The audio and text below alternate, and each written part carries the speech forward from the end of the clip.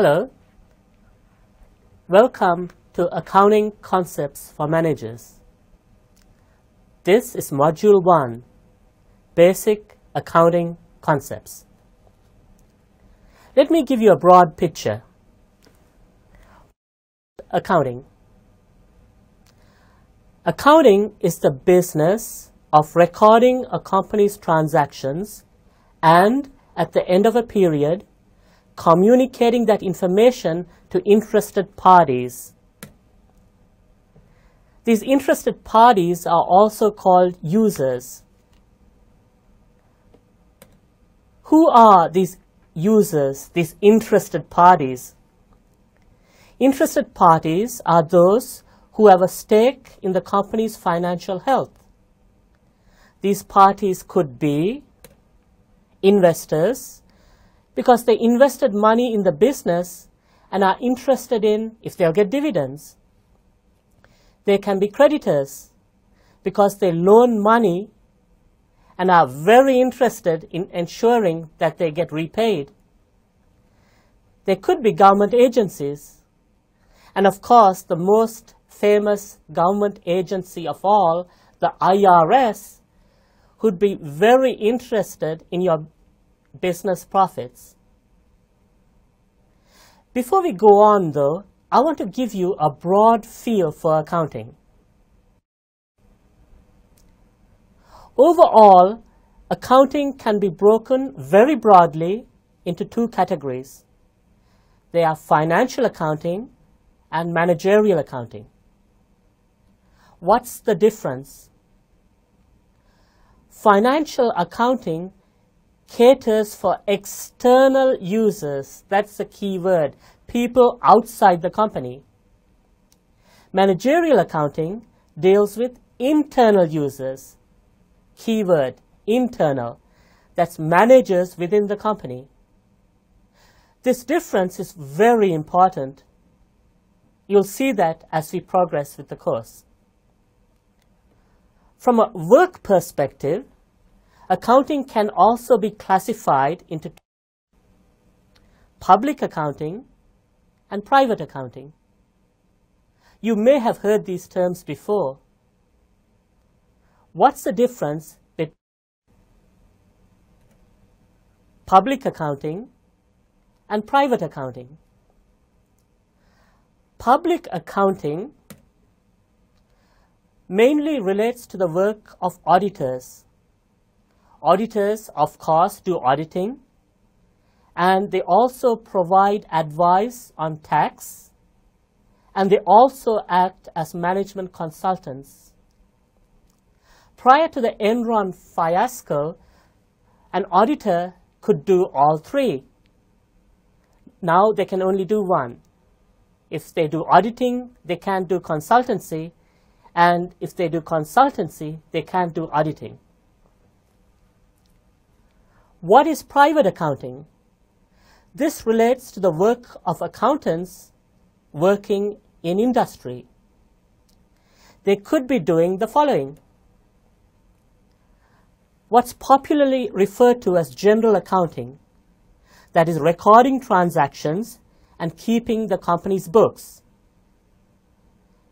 They could be doing cost accounting, which deals with costing of a company's products and services, preparing budgets, analyzing actual performance, comparing it with the budget, and reporting significant variances to managers. Private accountants could also deal with accounting information systems.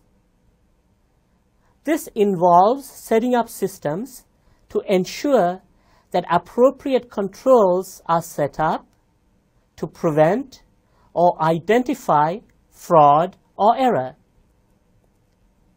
This particular branch, accounting information systems, has really grown in the last couple of years. Now it's also called forensic accounting. Let me tell you a real-life example. Let me tell you the story of Tom Taylor. Tom Taylor worked for the FBI. Tom Taylor's job at the FBI has changed. He used to pack a .357 Magnum pistol. Now he wields a No. 2 pencil and a notebook computer.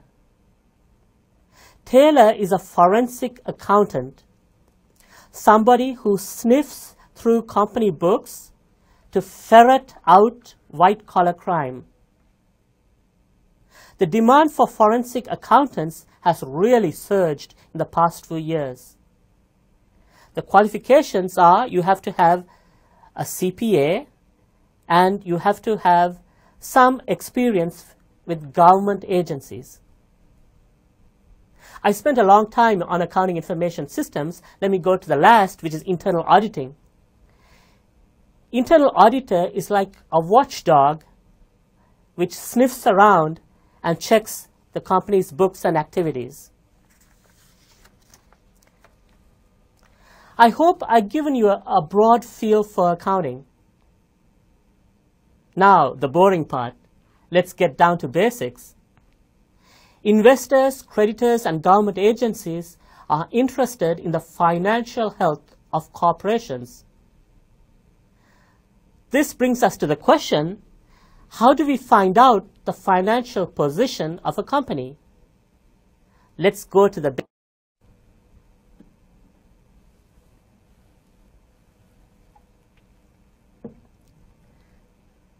financial position of a business enterprise is defined by the relationship of assets and liabilities to equity. Any event that affects assets, liabilities, or company's equity is referred to as a transaction. As you can see, the famous accounting equation is assets equals liabilities plus equity. You may be wondering, well, what are these assets? What are liabilities? What is equity? Let me give you some basic definitions which you need to know before we proceed. Let's start with assets. What are assets? Assets are anything of monetary value to a business. Businesses acquire assets to make products that they can sell and make money. So the formal definition of assets is anything that can provide, now keywords, future economic benefits to a corporation. Let me repeat that. Anything that can provide, here come the keywords, future economic benefits to a corporation. Here in front of you are examples. Assets could be factory, could be buildings, could be motor vehicles, and of course, cash. As I said, anything that can provide future economic benefits. Do you agree that the items in front of you provide benefits to a company? Now, look at the diagram. I want you to spend a few minutes, take a pencil and paper, and write for each whether you think it's an asset or not. Stop this recording, do this, and then we can proceed. I'll give you a couple of minutes to do this.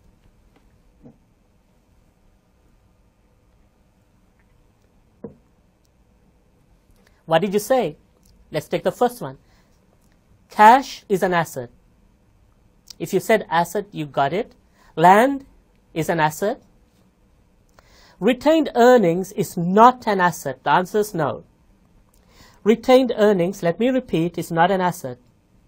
They are the cumulative earnings of the business. They are treated as part of equity. We'll come to that later. Patent is an asset. They don't look like assets, but they are assets. This is because they do provide future economic benefits to a company. What about the next one? Buildings is an asset. Note payable is not an asset. Let me repeat, no, not an asset. It's actually the opposite. Payable means you owe money. You don't get money. So it's a liability, and we'll talk about that later. Right now, all you need to know is that it's not an asset. Inventory, what did you say? If you said asset, you got it right. The next one might surprise you. Employees are not assets. Let me repeat, they are not assets. Businesses don't own employees. They own buildings, they own land, they own inventory, but they don't own employees. So it's not considered an asset. Now here's another set of items for you. Stop this presentation for a few minutes and write down which you think are assets. Once you have done that, we can restart.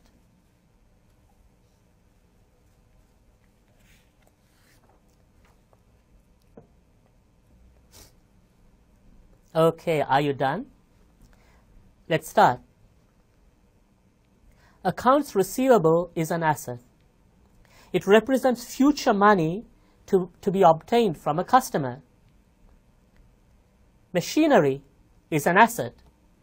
They generate revenue for a company. Prepaid expenses, this might surprise you, are assets. They are money that is prepaid before any service is received. So it's treated as an asset since an external party owes the company a service. Next one, expenses are not assets. We'll discuss that later. Furniture is an asset. The next one might surprise you. Revenue is not an asset. Why is that?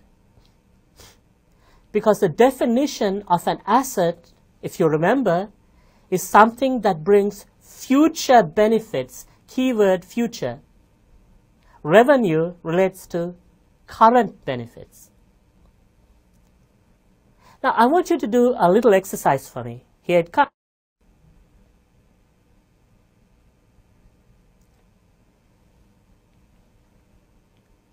I have given you 6 transactions. For each, tell me which asset is affected, and then tell me if the asset increased or decreased as a result of the transaction. Stop this now and do this exercise.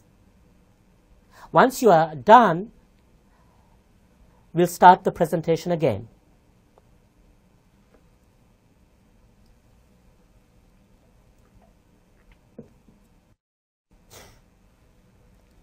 Are you done? Here are the answers. Have a look. Do these correspond with your answers? Let me go through each one. The first, a company paid $50,000 for advertising. Which asset is affected? It's cash, because the company paid money and cash decreased. Second,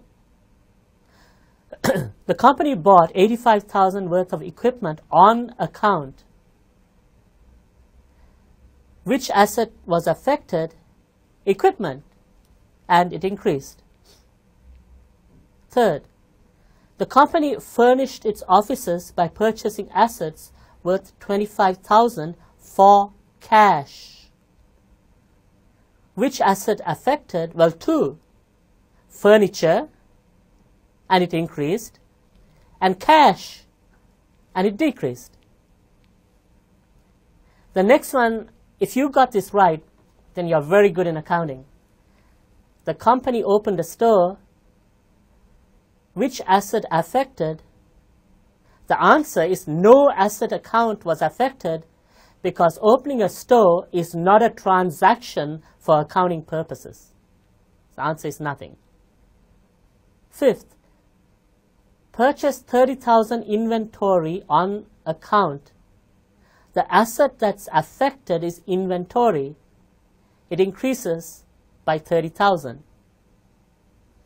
The last one. The answer is two types of assets were impacted, inventory and cash. Inventory increased and cash decreased. Are you comfortable up to now? Did you get all of these correct? If so, you could be potential future accountants. Now, let's proceed.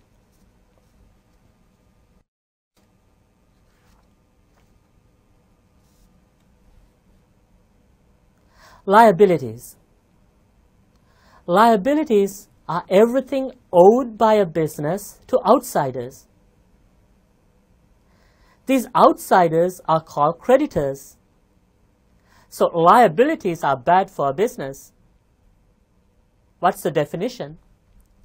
Liabilities represent keywords probable, future, sacrifice of economic benefits.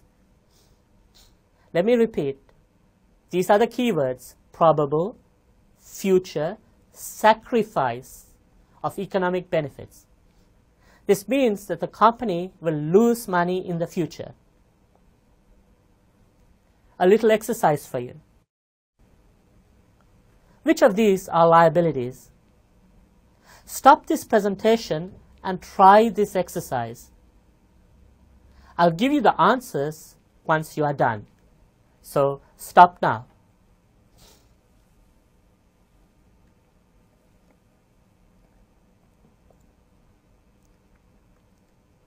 Are you done? Okay, let's start. Common stock. Answers no. It's not a liability, it's part of equity. We'll come to that later. Interest payable. I'll give you a hint. Anytime you see the words payable, it's a liability. It means you owe money to someone in the future. So, what's the next one? You got it. Taxes payable, it's a liability. What's the next one? I'm sure you got it now. Salary payable is a liability. Note payable is a liability. Account payable is a liability because you owe money in the future. Accrued bills. Accrued is an accounting term. It means owing. So this accrued means money owed for salaries, bills such as utility and so on. So anytime you see the word accrued, it's a liability. Have you got it? Okay, let's do some exercises.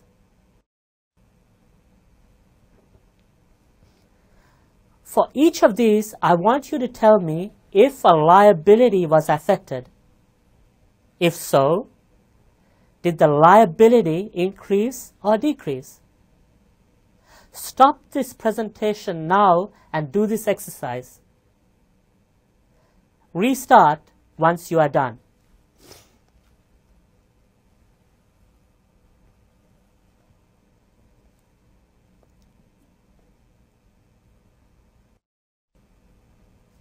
Here we go.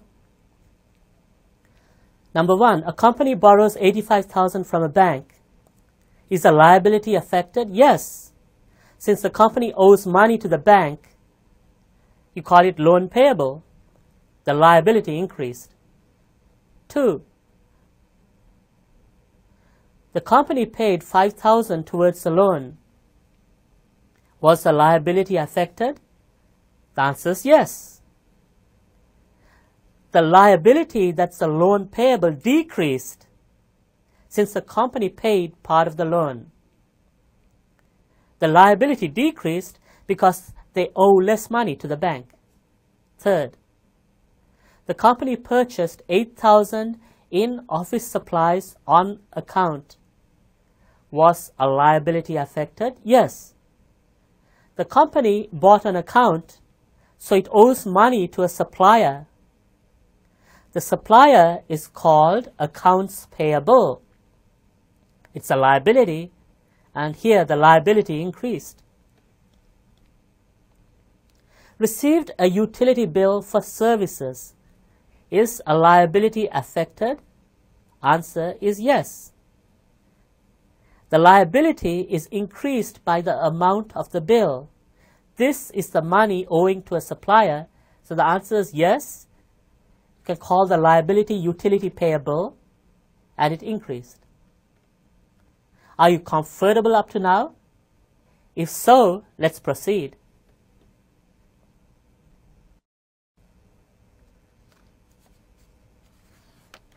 Now we are coming to the more important part of this module.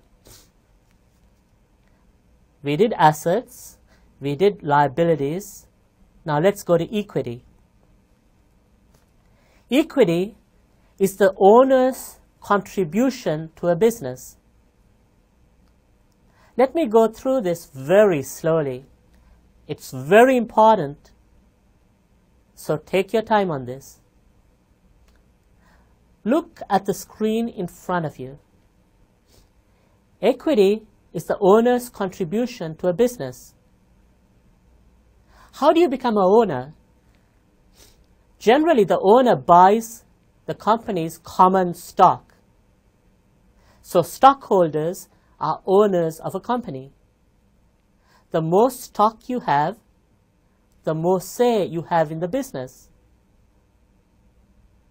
For example, Bill Gates is the owner of Microsoft. He owns the majority of the stock. So equity comprises common stock. There's another element to equity. It's called retained earnings. What are retained earnings? Retained earnings are accumulated profits of the business. Let me give you an example. Let's say you just started a business this year. Say the profits are 10,000.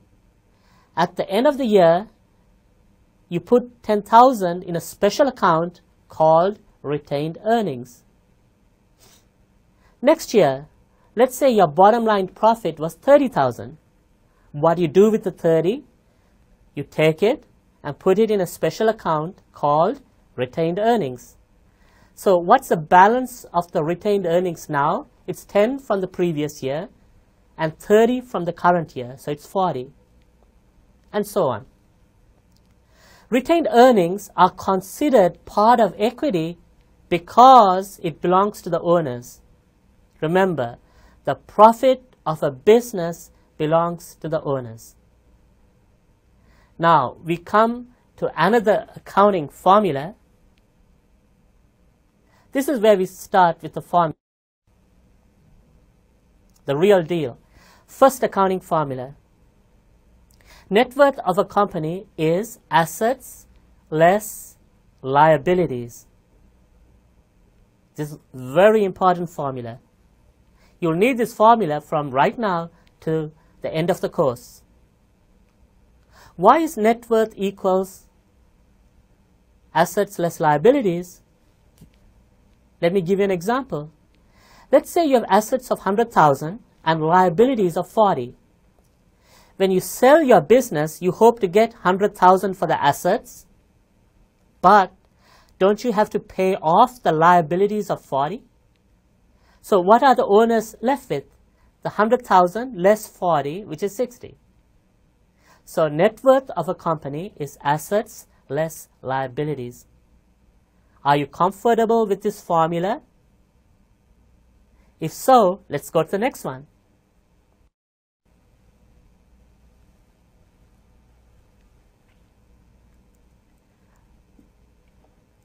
Profit of a business is equal to revenue less expense. What is revenue? Revenue is money generated by the business. It could be from sales, that's a sale of goods. It could be from providing a service. Or it could be interest received from investments. So what's revenue? It's money generated by the business, keyword in the normal course of business activity. Keyword normal. Money generated by the business in the normal course of business activity. What are expenses? Expenses relate to all costs necessary to run a business. What are these costs? It could be salary, rent, interest paid on loans, insurance, and so on. The last one I have, if you look at your slide, is cost of goods sold. It's the cost of the goods you bought. I do need to spend a minute on this because it's important. Follow me through this very carefully. Let's say you spent $10,000 on some goods. You sold the goods for $30,000. You spent 10, you sold it for 30. So what's your revenue? It's 30,000. The inventory of 10,000 which you bought is initially an asset. When you sell it, it gets converted to an expense. You have to call it a name, so you call it cost of goods sold. So cost of goods sold is an expense. Cost of goods sold is the cost of the inventory you sold. Now, let's put this together.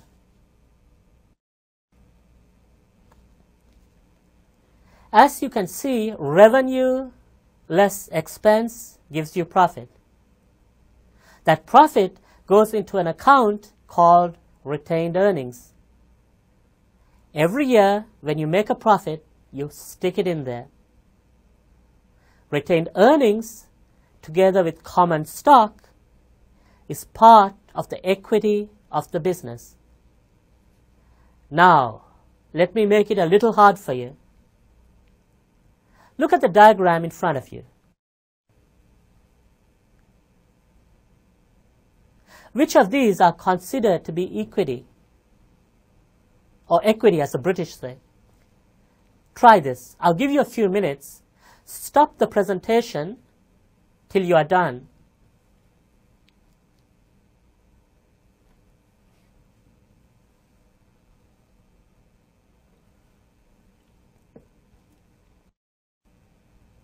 So, did you get these right? Let me go through the answers.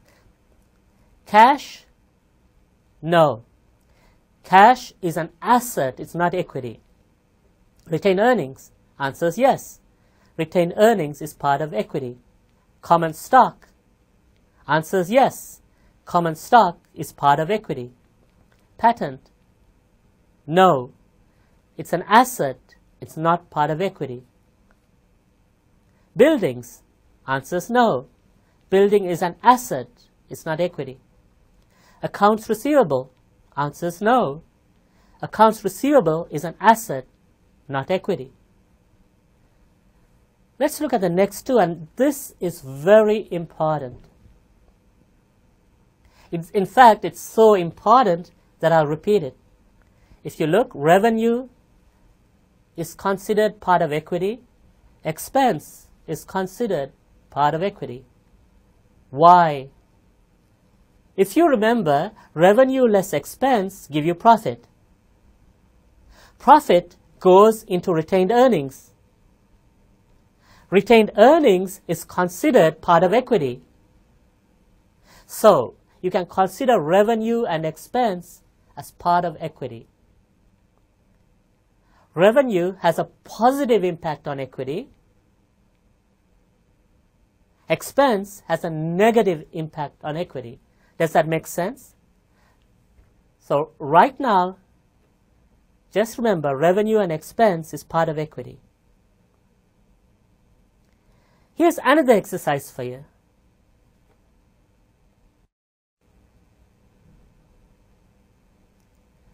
Identify for each transaction the type of equity involved, then indicate if the company's equity is increased or decreased. Take your time. This is very important. Stop now, do this exercise, and then proceed.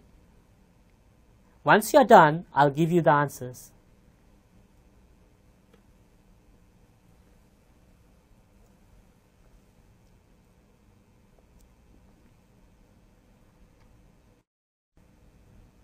Are you done? Let's take the first one. The company sold 1,000 shares of common stock for 30. So the answer is, what type of equity was affected? It's common stock. And the impact on equity was positive, plus 30. The company paid 8,000 for rent. What got affected? Expense. The impact on equity, negative 8,000. Remember, expenses are bad for equity.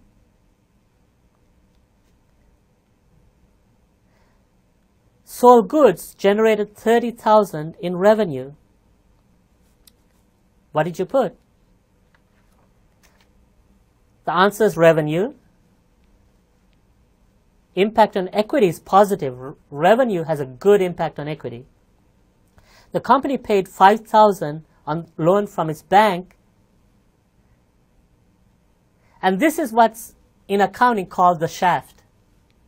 You paid 5,000. Impact on equity was nothing. Why is that? Because only assets and liabilities were affected by this transaction. So the impact on equity was nothing. This finishes Module 1. The purpose of the module was to explain what assets are, what liabilities are, what revenues are, what expenses are, and to explain the concept of equity. If you're comfortable with this, you can go to Module 2.